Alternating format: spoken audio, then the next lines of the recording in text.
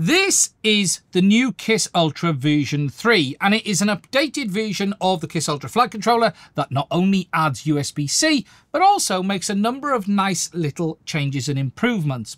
Now, this is going to be a bit of an overview because it's winter. I'm not going to be able to fly in this video because it hasn't stopped raining for weeks. But more than anything, I just want to give you a bit of an overview of what has changed with the new kissultra version 3. We're going to talk about some of the benefits of kissultra as well, give you an overview of the OSD system, and then at the end I will share with you some thoughts. Now, just before we get into this, I just want to say that they did send me this flight controller over to take a look at for free. However, I've not been paid to make this video. They've not seen this video before it's been published, and as always, my thoughts are entirely my own. So, the first thing you will see in the box is that this new version 3 is the same iconic shape that we have from the original kissultras. We have the H frame, which is 30.5 by 30.5 mounting pattern. While the shape and size is the same, quite a few things have changed though. So this version 3 is based on the STM32H743. Still running at 480 megahertz, 2 megabytes of flash, 1.28 megabytes of RAM. It has the IIM 42652 gyro, which is connected over SPI, a BMP 390 barometer. It has dual BECs on board, supplying up to 2 amp on either 5 or 12 volt, and they are separate BECs. It's not one choice between the two, 5 and 12. And then you also have a big change with regards to the connectivity, because now we have a USB-C port. Now, the great thing about this new version of the Ultra is that it still carries over all of the great features from the original Ultra, so it's still based on its own firmware. It has all of the standard pinouts that we had before. I'll go over them again in a moment just to make sure everyone understands what we've got. And it is based on the latest version of the firmware available from the developer. Now, there are a lot of people who really love the kissultra series of flight controllers, and genuinely I am one of them as well. The way Ultra flies is just so nice out the box. Whilst there is no question that Betaflight has improved dramatically over the last few years with how well it flies with stock settings, Ultra is probably the easiest to tune quad firmware flight controller that I have used. It is very quick and easy to get it running out of the box. And alongside that, it's got some real nice features available as well, because remember, Ultra does have full GPS support for things like return to home, which again is things that, whilst is now in Betaflight, has been there for quite a long time in the Ultra series. Alongside all of that, we have the usual stuff. So for instance, you have your extra motor pads for 5 to 8 available. You've got 2 external serial ports on connectors, our 8-pin ESC connector, which is based on the KISS wiring, not the FETTech wiring. And whilst you should be able to pin it out straight to KISS without any problems, I highly recommend you always check your pin out just in case. As I've said, it does have those dual BECs on board, as well as a dedicated current sensor pad, and it also has overcurrent protection on all of the data lines, as well as ESD protection on that new USB-C port. Now, when it comes to size and weight, as I've said, it's got a 30.5 by 30.5 mounting pattern. It is much narrower in the middle there than it is obviously lengthways, and weight-wise, it is coming in at just 5.47 grams. Looking under the microscope, first of all, we have that nice new USB-C port. Now, it is mounted on the top of the board. You can see you've got your pins for that port that go through the PCB and are soldered. That should offer some real nice strength compared to the micro USB port before. And it isn't that it was delicate, but micro USB has never been one of the greatest ports. And then you can see the pads for that on the back. There we've got our STM32H7. Looking around then the rest of this side of the board, there isn't a great deal to show you actually. It is amazing just how much space there is on this board, how well laid out this board is. You can see there is our gyro, I suspect. That one is. We've got another IC there. Another one there. Not sure what those two are. We've got some transistors. And then that is pretty much it on this side of the board. Flipping over to the other side, then we can see our baro sensor on the bottom of the board. So it is just worth taking that into account. It's on the bottom, not the top. We've then got some protection diodes. And then we've got our dual BECs, which are based on the MPST15s or MP4316s. You can see the same chip on either side with the coils on each side, and then we've got our filter capacitors down here, one offering 5 volt, one offering 12 volt up to 2 amps. With regards to our pads around the controller, as I've said, we've got our 2 UARTs on pads over here, serial 1 and serial 2. You've got your ESC pad at the bottom. Also on the bottom of the board, there is a dedicated pad for our current sensor if you want it. And then you've got all of your other pads on the side, and then some dedicated pads on the bottom as well. So a telemetry ground, your motor 5, 6, 7, and 8 if you wanted to go up to 8 motors. Another UART down here, TX and RX4. And then on the top, we have the rest of our main pads. So you can see we have battery plus, ground, 12 volt, V out, SA, ground, 5 volt, RX2 and TX2. And then flipping over to the other side, again, bat plus, ground, 5 volts, another ground, VI, CC, LED, TX and RX6. And really about the only other thing to show you on this side of the board is there is a boot pad over here for the MCU as well. Again, when you look at this board, it is so well laid out. All of the components are very nicely soldered on. We've got our protection diodes, our baro down there. It is a really nicely made flight controller.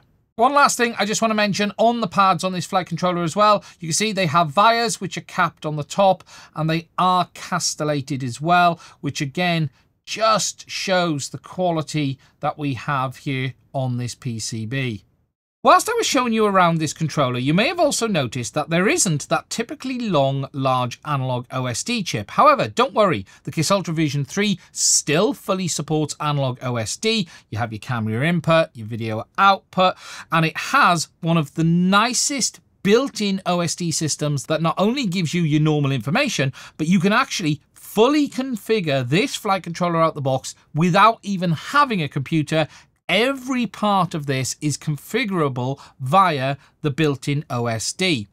If you don't want to use analog though, you can obviously still use digital via the UARTs. And if you're using one of the systems that allows you to upload an OSD pack, so for instance, a font pack on the likes of Avatar HD, DJI FPV WTF, you can even bring in that kissultra font pack into that system too. If you are going to use it though with the likes of DJI 03 and 04, you obviously have MSP DisplayPort OSD, but you don't have the additional graphical user interface that Ultra offers either via analog or the system that does allow you to upload a custom font pack. Alongside all the hardware changes, there's also a bunch of software improvements in Ultra as well. They've now added BL Heli pass-through, which means you can now fully configure your ESC from BL Heli or AM32 via the Ultra flight controller, just like you could on Betaflight. You've got support for Immersion RC Ghost, Crossfire version 3, improved return to home with baro support, and they have even added a fun weather station feature. As I mentioned and showed briefly earlier, you have all of the main configuration for Ultra available via the OSD. Here, I've got it connected to Avatar HD, and I've got the Ultra font pack installed, and I've got it configured so that we get that lovely main kissultra OSD. You can see we've got that nice graphical user interface. Within here, we have options like the FC setup, Ultra setup, OSD editor, TBS crossfire settings, and hardware tools. Under the FC setup, here you will find all of the main controls for the flight controller. So you can see your PID settings, your rates, your TPA, your filter settings, your voltage and current settings, receiver options, aux settings, so what you want your switches to do, serial ports, advanced settings, so here you'll have things like your debug options, your LED settings, your D-shot outputs, and then your MSP OSD options. Here you can see we've got canvas, avatar, and MSP disarm delay set to 5. Below this, we then have our ultra specific settings. So you have your OSD instruments, your units, your specifics around that, your info and alarms, your advanced HD configuration. So here I've got both transparent and extended fonts turned on. And then we've got our in-flight tuning options. There's also a built-in OSD editor that allows us to adjust all of our specific OSD options. So here you can see I'm scrolling through, and then we can choose to make changes to these OSD settings if we want to. We've got our specific crossfire settings. So if you are someone that is using crossfire, you can configure that within this as well. And then we've also got our hardware tool settings, which allows us to do things like our receiver test. So there you can see my inputs showing on the display. We've got our motor test options, our accelerometer calibration, and then our font test, which will simply bring up every font on the screen that is available within this current font pack. There is even a playful feature called Weather Info that will use the barometer on board the flight controller to try and tell you what the weather is outside. Alongside the updates to Ultra with ExpressLRS version 4.0 onwards, you also now have the ability to configure this from within the Ultra OSD as well. For instance, you can go down to the TBS Crossfire options. Within here, it will now detect both your receiver and your transmitter. So I can do my configuration in here for the receiver. You can see we've got the options for the protocol, the S-Bus failsafe, telemetry power options, and then we've got our channel and position options. And if we then go back to the main menu, we can go into our radio settings, and under here, you will find the configuration for things such as the rate. So you have the ability to set what current packet rate, your telemetry ratio, your switch mode, your linking. You've then got all of the options available on the different modes, and you can do this directly within the Ultra OSD as long as you have the latest firmware and ExpressLRS 4.0 onwards. You can, though, also configure this via the kissultra web-based configurator. This not only allows you to configure the flight controller, but it also acts a bit like the instructions for it as well, even showing you all of the information about the controller. So for instance, you can plug it in on USB, connect to it, and you then can configure the flight controller via the tabs on the screen. And there's even a really cool feature around the OSD that allows you to actually bring up the OSD menu live within the web-based configuration page. When it comes to setting up kissultra, everything is really simple and straightforward. And as I've said already, there's lots of information and tips around each option. So for instance, when you highlight on anything, it will bring up information about each of the options. If we go under advanced and start looking at our connectors, if I click on it, it'll start to even show you where the connection is located on the board and give you information about it. When it comes to setting your quad up from scratch, Ultra is really one of the simplest out there on the market today. You can simply set your receiver type, your PIDs based on either your own settings or some presets that have been built into the kissultra system as well. You've got your RC aux functions available, and then under advanced, you've got your additional options available, such as your serial port configuration, your custom FC orientation, as well as your advanced filter settings. As I mentioned, one real nice feature is the OSD system that allows you to bring up the live OSD from the kissultra system in your browser window. And again, you can do the individual configuration from that here. This is the same OSD options that are available within the actual system itself. From within here, you can even easily update the firmware without any need to download any files. You can simply select remote firmware, select the version, and then perform the update.